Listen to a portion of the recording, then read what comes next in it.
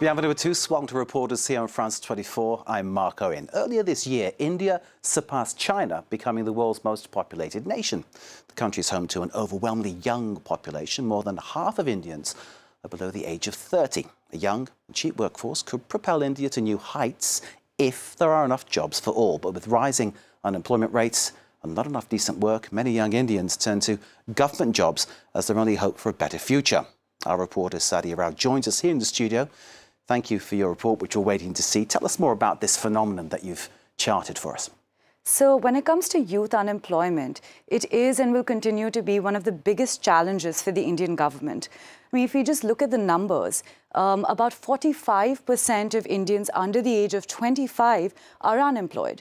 But the question isn't just about employment, it's also about decent work, quality work. A lot of Indians are looking for a security blanket, a social security blanket, which unfortunately they can only have access to through the public sector. And that's why a lot of Indians rush towards government jobs. But the reality at hand is that there's just not enough work for everyone. And as a result, there's a lot of social unrest amongst India's youth.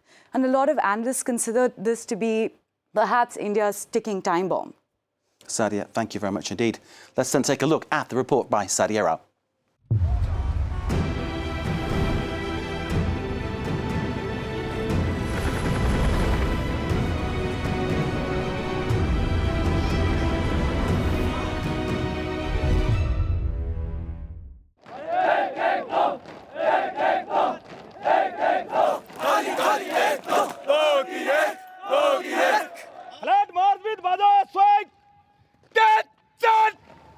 It's 6 a.m. in Delhi's military campus.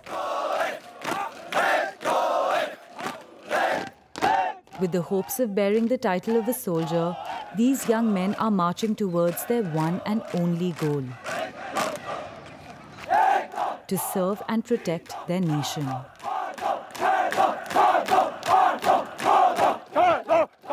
Chamanchar 19 is one of the lucky few selected for this highly competitive 4-year youth employment scheme to join the Indian Army. Its name, Agnipath, Hindi for path of fire.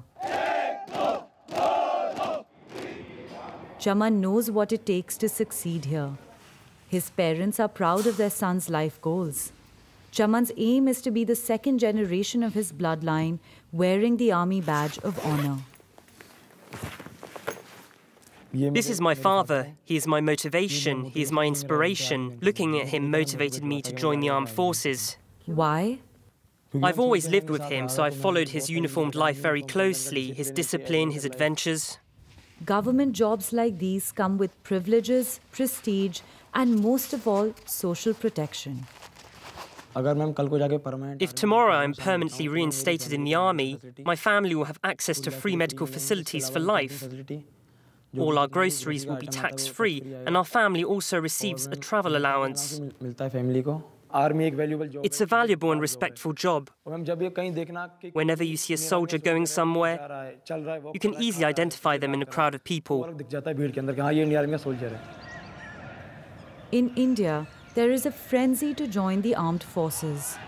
In 2022, when this scheme was launched, 3.4 million aspirants competed for only 31,000 positions.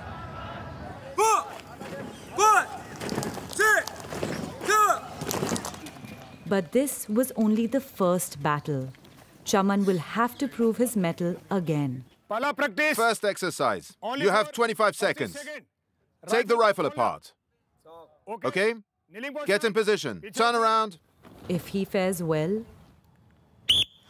he will join the 25% of trainees enrolled permanently in the army after this 4-year scheme. Every day, India's population is increasing, and so is unemployment. So this is a great scheme to give people jobs. If I don't manage to get permanently reinstated in the army, I'll have to train again to find a job. If I manage to make it after 4 years, I'll have a guaranteed future until the age of 60. Chaman sees Agnipath as a golden opportunity. But for others, the scheme felt deceptive. In June 2022, India's youth reacted with fury over the announcement of Agnipath. replacing the old system that guaranteed permanent recruitment. After 4 years of army training, we'll be thrown away. 75% of us will be excluded. What is this? Will the government give the rest of us jobs after? The armed forces were not the only government department marred by protests that year. The Indian Railways faced an angry youth too. Frustration over irregular recruitments had boiled over. These agitations exposed the troubling state of Indian unemployment. The epicenter of this anger was one of the poorest regions in the country, the eastern state of Bihar.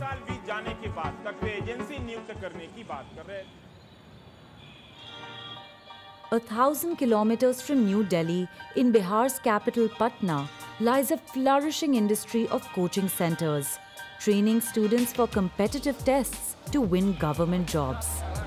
Thousands of young Indians pour into this neighborhood every day. They are vying for low-rung public sector jobs: police constables, station masters, postmen, public school teachers. For these students, any government job will do. Every street corner is decorated with posters of professors promising a life of success.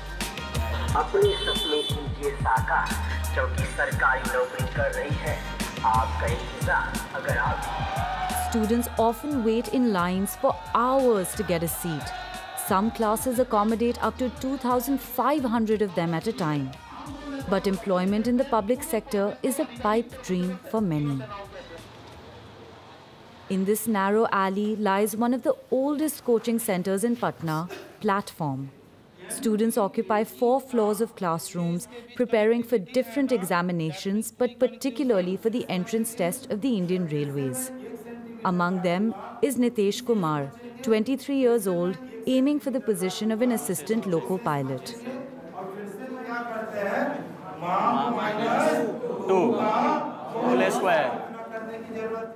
This will be his second attempt at the grueling competitive exam. For this job's exam, we have to study 11 subjects.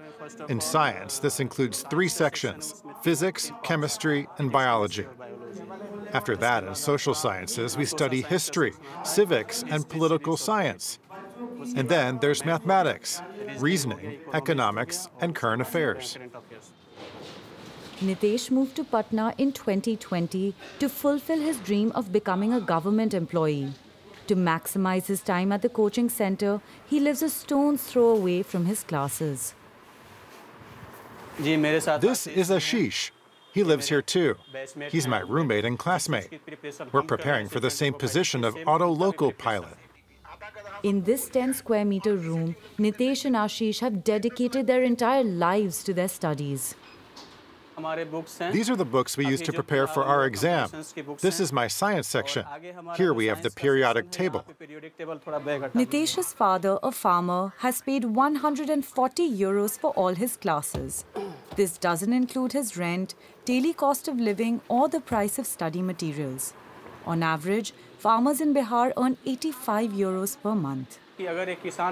A farmer's son can't become an engineer or a doctor because you have to pay millions in fees to the colleges or universities. If we work in the private sector, we don't have any job guarantee. The owner of the company can lay employees off at any time, whereas in government jobs, if you're selected once, then no one can snatch your position till the age of 60.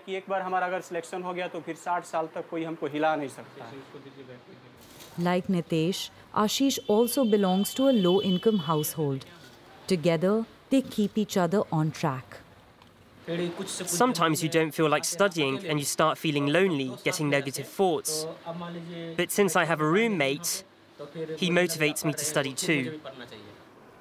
Despite their efforts, they do not feel supported by the government. National and state authorities are responsible for releasing public sector vacancies on a regular basis. Students depend entirely on these job announcements. A lot of vacancies are announced right before the elections. This is because there's a large population of students in India. Politicians want to lure students with vacancies for their votes. Once the election is over, they only remember the public or the students after 5 years. Many students have committed suicide because the vacancies were not released on time. It is natural that these students will experience tension and depression. Our families have no idea of the hard work required to get these jobs.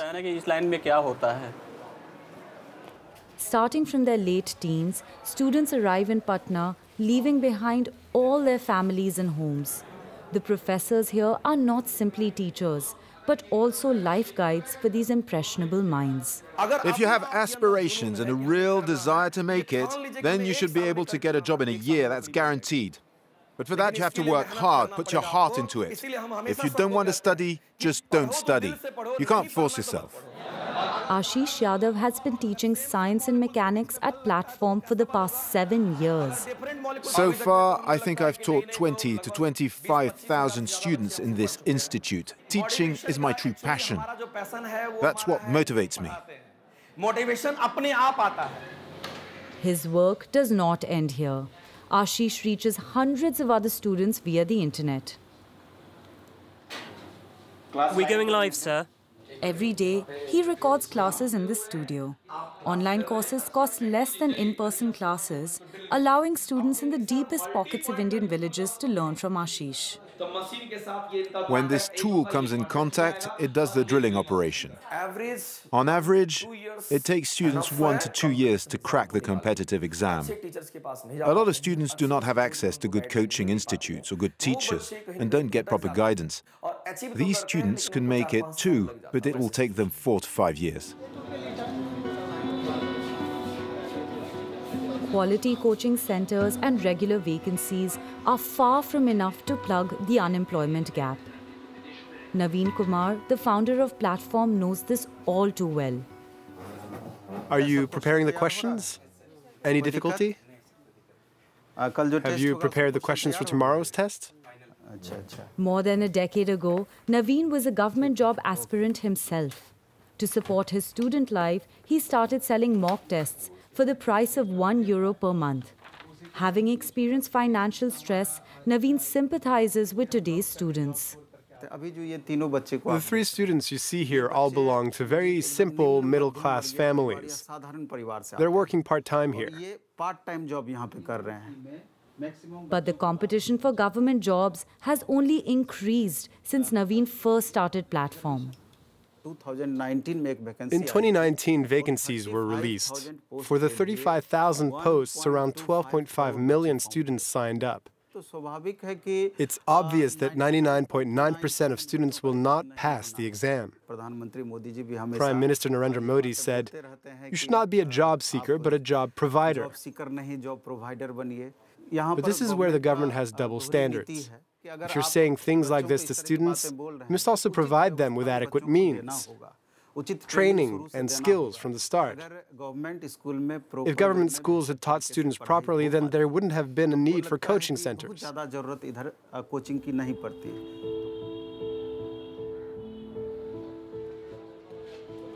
Students like Nitesh are heavily dependent on Patna's private education industry.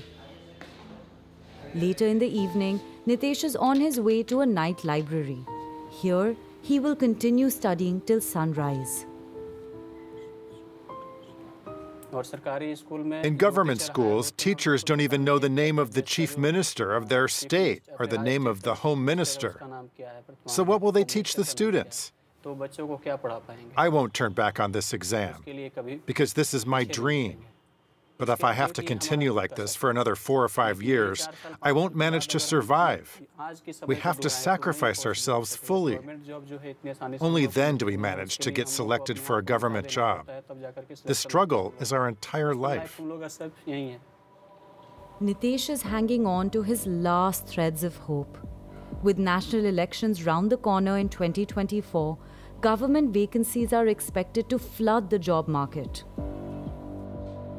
In the world's most populated country, it is estimated that half of the citizens are 25 years old and below. Youth unemployment is and will be India's biggest trial. For these 700 million youth, it's a daily reality.